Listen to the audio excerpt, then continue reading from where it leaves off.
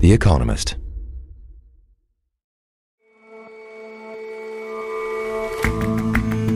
Hello and welcome to The Intelligence from The Economist. I'm Jason Palmer. And I'm Rosie Blore. Every weekday, we provide a fresh perspective on the events shaping your world.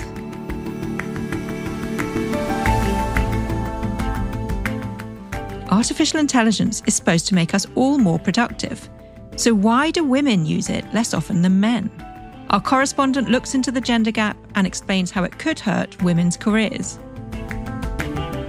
And we recently heard about a preponderance of water on Mars, but that probably won't help much with making the planet habitable. Some other new research, though, absolutely would. We ask first how to warm the place up a bit.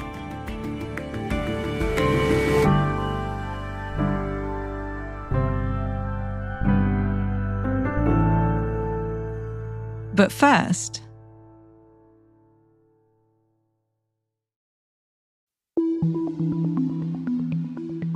in a defiant press conference last night, Israel's Prime Minister Benjamin Netanyahu defended his country's war in Gaza. אמרתי למשפחות, ואני חוזר ואומר גם הערב, אני מבקש את סליחתכם שלא הצלחנו להביא אותם חזרה בחיים. Over the weekend, the bodies of 6 Israeli hostages were recovered. They had been kidnapped almost a year ago on October the 7th. Though Netanyahu asked the families of the hostages for their forgiveness, he also said that he would not surrender to domestic pressure. News of the hostages' deaths has prompted huge demonstrations across Israel. More than 100,000 protesters came out onto the streets demanding that the government agree to a ceasefire. A general strike shut shopping malls, universities, and government ministries. International pressure has increased too. President Joe Biden was asked yesterday if Netanyahu was doing enough to secure a hostage deal. He replied with a simple no. Britain has said it will suspend some of its arms sales. But as the war drags on and thousands die, the question remains, will anything move Israel's Prime Minister? The protests over the last 2 or 3 days have been the largest since the war began 11 months ago. Anshel Pfeffer is our Israel correspondent. There's a real feeling of anger, a feeling almost of desperation. The fact that these 6 hostages were, according to forensic evidence, alive shortly before they were found, and the fact that there are still live hostages, but they're in huge jeopardy right now, that's really fueled the protests. Anshel, you've been onto the streets. Why has the recovery of these bodies generated so much anger when apparently the continued waging of the war, the death toll of the Palestinians and of Israeli soldiers has not? Well, the death toll on both sides has been horrific. There's so many reasons for Israelis to be angry and desperate. But I think from the start of this war, Israelis have been so emotionally invested in the release of the hostages. Their names, their faces have been out on the street, on every screen, on every street in Israel. And just the fact that some of these hostages were to be released in the first stage of a deal made it feel so close, yet so lost for so many Israelis. There was a real feeling that at least some of these hostages could have been saved. And instead, there were 6 funerals this week. And sure, there are so many things that they should be protesting about, but I think there is also a limited emotional bandwidth here, which Israelis can direct at any type of victim. And the hostages are the most immediate, most relatable figures, I think, for Israelis. We've heard particularly about one hostage, Hersh Goldberg, in the international press. Can you just tell me a bit about him and why the death of Hersh Goldberg is seen as so significant? So Hersh Goldberg Polin, to give his full name, has become one of the most recognized faces of those 250 hostages, partly because he was now really a fun-loving, very relatable 23-year-old, a young man who was very much involved in social activism. He was working in an organization to bring Jewish and Arab kids together through football. And more than anything else, because of his parents, Rachel and John, who flew across the world wherever they could to raise awareness to his plight and that of the other hostages. At this moment, 109 treasured human beings are being held hostage by Hamas in Gaza. They are Christians. They spoke at the United Nations, at the Democratic Party convention. They were at the Vatican, really anywhere they could go on any media with any type of opinion makers or decision makers around the world. They were there. And as a result, Hirsch's funeral was attended by thousands. I felt when I was there were tens of thousands of people there. And also the president, Isaac Herzog, was there, though the family asked for other politicians to stay away. As a human being, as a father, and as the president of the State of Israel, I want to say how sorry I am. How sorry I am that we didn't protect Hirsch on that dark day. How sorry I am that we failed to bring him home. In his life, both his name and his face were recognized by anyone in Israel and by many people around the world. I can tell you from where I live in Jerusalem, which is the same neighborhood where Hirsch lived, there isn't a wall without either a poster with his face or graffiti saying Hirsch is still alive. He was very much the face of the campaign to release the hostages. And is there any prospect that Netanyahu will change his policy over a possible deal that could secure hostage releases? It doesn't look like it right now. Just a few hours after Hirsch's funeral, he held a rare press conference in Jerusalem where he was very adamant that Israel is going to stay in the Philadelphia corridor. Now, the Philadelphia corridor is Gaza's border with Egypt, which Israel captured about 3 months ago. And in the last few weeks, Netanyahu has made that into a cardinal issue. He calls it an existential issue. And holding on to the Philadelphia corridor, he says, is what will prevent Hamas from smuggling arms to carry out another October 7. So this has now become something which is not just the main sticking point in the negotiations between Israel and Hamas over a possible deal. It's also become something that Netanyahu has made into the be-all and end-all of his government's policy in Gaza. And so far, he doesn't seem to be willing to budge on that. And if domestic pressure isn't going to force Netanyahu to budge, is there any prospect that international pressure could? So we've been hearing for months now that the Americans are going to put out yet another proposal for a ceasefire and for hostage release in Gaza. Now the administration is talking about their final proposal that will come out in a few days. But despite all the phone calls from Joe Biden to Netanyahu, despite by now, I think 11 visits by Secretary of State Antony Blinken to urge the Israeli government to make some kind of movement towards this agreement. We're not seeing it happen. We also have to obviously mention that Hamas is a side to this as well. They also have their demands. They haven't agreed to the deal as it's been proposed by the Americans either. So right now, it doesn't look like we're going to get anywhere. Who knows? Maybe in a few days, there will be some kind of breakthrough, but we've been waiting for a real breakthrough for months and it hasn't happened yet. And yesterday, Britain's foreign minister said that Britain would suspend some arms sales to Israel, which was a first for Britain and a first, I think, internationally from the big Western allies. Is that kind of move going to change anything? Israeli officials have said to me that as it is, Israel bought only a very tiny amount of security-related material from the UK. So for at least from a military point of view, this won't have any real effect on Israel, but it is part of a growing feeling of pressure, international pressure on Israel. Britain is still seen as a major ally, probably much more important than any arms sales. It's the intelligence sharing that Israel and the UK have. It's military coordination. The UK was part of the operation back in April to help shield Israel from the salvo of over 300 Iranian rockets and drones. So it's a partnership that Israel values. But at the same time, this doesn't seem to be a real sanction against Israel. It seems to be much more of a symbolic gesture, probably for internal British politic purposes. But it may be the start of something bigger, and that's what Israeli officials are worried about. And so what happens next? That's a question that we've been asking here on the podcast so many times over the last 11 months.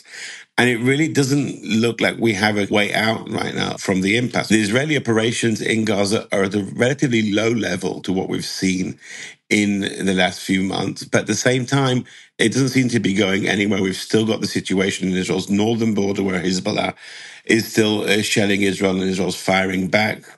They're still waiting for some kind of Iranian retaliation to the assassination in Tehran 5 weeks ago.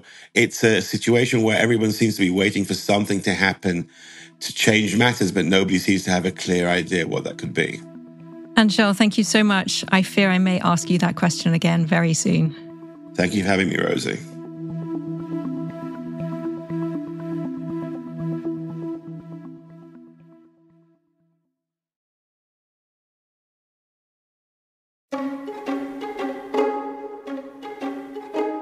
So when you go online and you type in ChatGPT, one of the first things it says is, be more productive. Emily Steinmark is a science correspondent at The Economist. That's how it sells itself to workers, to people that are interested in using it as a productivity tool.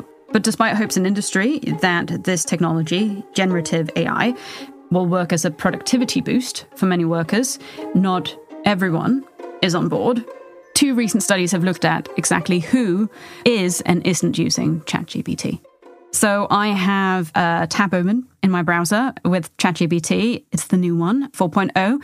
I have just uploaded one of the studies by Humlum Investigor, and I'm going to ask it to give me a quick summary of this paper, highlighting the main findings in less than 100 words. Okay, and it's just typing some stuff out, and we're going to ask it to read it aloud.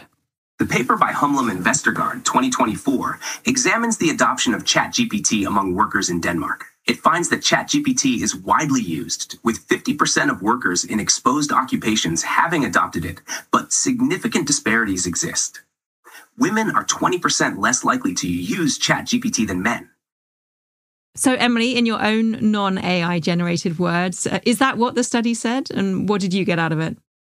I think it's pretty good, yes. If it were me who was summarizing this, I would probably flag the main strength of the paper, which I really think is the fact that they look at just how persistent this gender gap is, this difference in use. Because you might think, well, there are perhaps more men employed in more techie roles and more women employed in less techie roles, and that would just naturally give a gender gap. From the summary, you wouldn't get that actually this persists in all the different professions that they looked at within the profession, within the same workplace, doing the same tasks. So these are basically the same people with the same jobs using ChatGPT differently. And for me, that's where this paper really stands out. As we say in journalism, they slightly buried the lead. That's exactly what they did, yeah. So what on earth is going on? And I feel like I should fess up here that I don't use AI very much at all. I mean, perhaps not generative AI. You might use transcription tools and those sorts of things. So that's the thing, right? We should all remember that we're all kind of already using AI to make loads of jobs at work easier. But I take your point. I think the thing that is happening is a little bit difficult to explain. And we can't use this Danish study alone. But a study in Norway, which looked at undergraduate students at the Norway School of Economics, where they only have one undergraduate program, so everyone is basically studying the same thing, dug in a little bit more to try and find out what could be the reason for this difference. And what they found was that some women do seem to be less confident in their prompting abilities when they use ChatGPT, but actually it's probably to do with something else entirely, which is women's perception of ChatGPT and whether or not it makes them better at their work. So they have this gender gap. But interestingly, what they find is when they break that down, they see that lower performing women, or the women with lower entry level grades, use ChatGPT about as much as men, who use it the same regardless of grades. But middle, better, and high performing women use it much less. So really the gender gap in ChatGPT use, certainly amongst university students, is a gap for the higher achieving women. So why are high-achieving women not using ChatGPT? I still don't quite understand. No, it's a curious one, but the researchers did a very clever thing, which was that they asked them to imagine 2 scenarios. One in which their professor explicitly forbade them using ChatGPT, and one in which the professor explicitly gave them permission to use it. And what they saw was that in the forbidden situation, there was no change in distribution. The higher achieving women would not use it. The lower achieving women would use it as much as men. If there was a policy that encouraged or explicitly allowed it, everyone, regardless of grades, would use it to an equal extent. And what that seems to suggest is that higher performing women impose a ban on themselves. They act as though there is a ban, even though at the time the university had no policy on ChatGPT. So it's to do with a sort of perception that it's cheating. When I asked the researchers about this, they called this a good girl phenomenon, right? This is meant to be difficult. Pain is part of the journey, right? If you're working hard, it's meant to be hard. If you take shortcuts and use ChatGPT, you're cheating, basically, regardless of what anyone tells you. And that seems to really affect the women at the higher end of the performance distribution. It's fascinating. There's that very famous book, The Curse of the Good Girl. What impact might this have then on the careers of these high-achieving women? Well, I mean, these researchers thought of everything, because then a few weeks ago, they added a second survey to their study, which is equally interesting. They went and asked over 1,000 hiring managers in firms that have a history of hiring graduates from this particular university and undergraduate program. And they asked them how likely they were to hire somebody with AI expertise. And what they found was that the hiring managers valued the higher performing women with AI experience 8% higher than higher performing women, everything else the same, apart from the fact that they had no AI experience. That AI expertise premium does not exist for men. So how concerned should we be about these high-achieving women missing out? Well, it depends on who you ask, right? Some of the people I spoke to said that there's a risk that if women are not part of this first generation of users, then future generative AI tools that are more embedded into the workplace could be designed specifically for men. But other people were less worried. One person I spoke to, Daniel Lee at MIT, said there is no evidence at the moment that these people that were surveyed actually were more productive or managed to do better work with ChatGPT. And so it could be that right now, it's just basically a toy on the internet, and the women that are choosing not to use it could be making a sensible calculation about how best to spend their time. And right now, that might be not being distracted by ChatGPT whilst at work. Emily, thank you so much. I'm off to go and learn how to use AI just in case.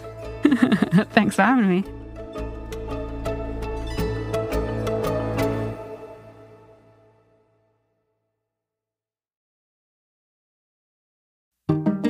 And I should remind listeners that we've been answering your questions about artificial intelligence on the show. So if there's anything you want to know about AI, please do write in to podcast@economist.com, and someone better qualified than I am will try to answer your question. And later this week, Babbage, our science podcast, asks a really big question. What is artificial general intelligence? You'll need to be a subscriber to listen to that. Search Economist Podcast Plus if you aren't one yet.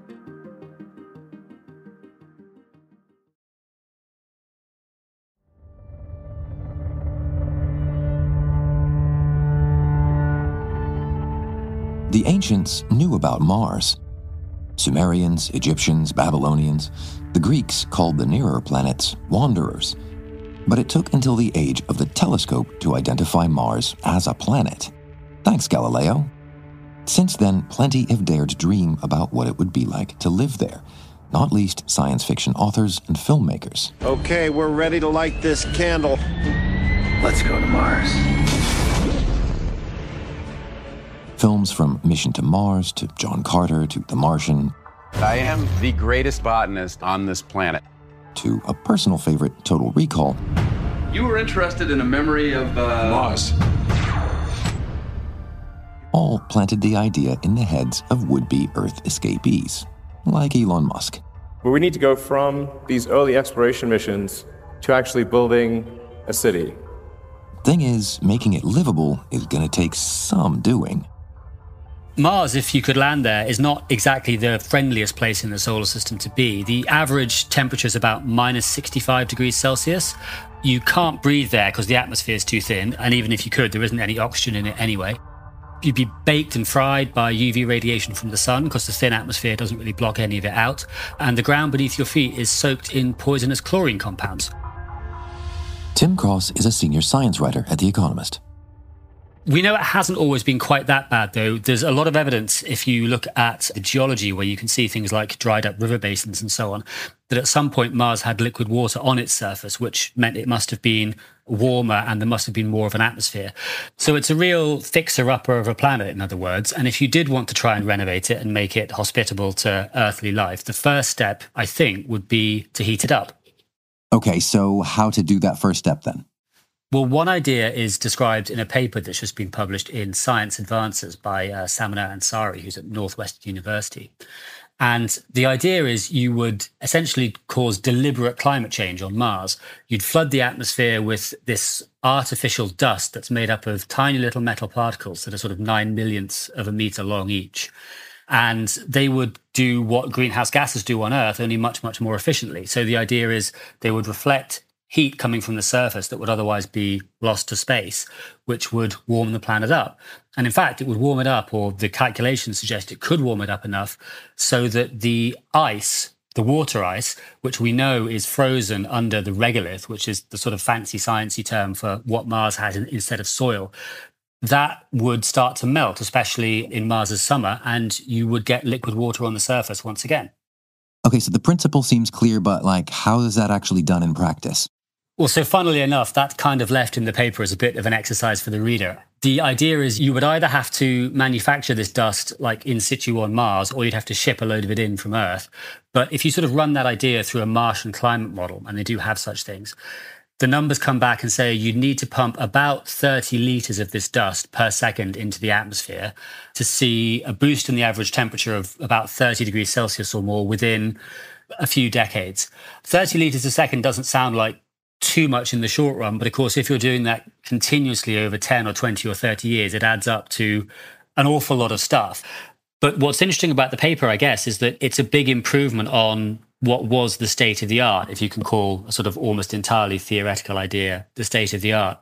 There was another paper published about 2 decades ago that tried to do the same thing with chlorofluorocarbons, CFCs, which older listeners might remember used to be in things like fridges and are extremely potent greenhouse gases, much more potent than carbon dioxide. And the sort of headline number is that this new method of using artificial dust is around 5,000 times more efficient in mass terms than using CFCs would be. And it also has the advantage that there isn't much fluorine, which is one of the components of CFCs on Mars, but this dust can be made of iron or aluminium or something like that, which is kind of plentiful. Okay, but as you say, that is kind of just step one. We get the temperature up, we get liquid water, but it's still a pretty crappy place to live, right? Yeah, so you've still got the UV, you've still got the problems in the soil. Although one interesting side effect is that if you could raise the temperature of Mars significantly, a bit like on Earth, where you get sort of secondary effects, you might see some of the carbon dioxide ice that you get at the poles start to sublimate. So the pressure of the Martian atmosphere would go up. And people have been looking at ways to fix some of the other problems. So we know these poisonous compounds in the regolith, perchlorates. There are bacteria on Earth that can actually break them down into chloride and oxygen. So if you could take the genes from those bacteria that's responsible for doing that and stick them in other kinds of bacteria that we know can live in very arid, very dry, very UV-soaked environments, and we do have them as well, you could perhaps then seed those bacteria onto Mars, and over time they turn the perchlorates into useful things. They turn them into chlorides and oxygen, in fact, so you would start to get a bit of oxygen in the air as well. So, if you're painting in very broad brushes and assuming you've got cheap space flight and a few thousand years to do this or a few hundred years, then you're starting to see the outlines of a way in which you might be able to do something quite spectacular. There was a couple of big ifs along there. Am I too cynical to think that this is all still too many steps of too much fanciful? Yeah, I mean, this is far future stuff, so it's common in science fiction. You could sort of argue that we've done something similar to the Earth by mistake because we've warmed the Earth's climate by about 1.5 Celsius, which I guess is kind of a proof of principle that this sort of thing is possible. But yeah, if you wanted to do this on Mars, you would need a way either to sort of set up a factory on the surface or to ship an awful lot of stuff there. We do have these big, lavishly funded rocketry companies like SpaceX and Blue Origin, and their founders are both very keen to get humans off the Earth and elsewhere in the solar system and so on. But I think this is one that maybe our distant descendants might be looking back on in 300 years and thinking it all started here. Thanks for all that, Tim. And if I happen to live that long, I'll see you on Mars. Thanks, Jason.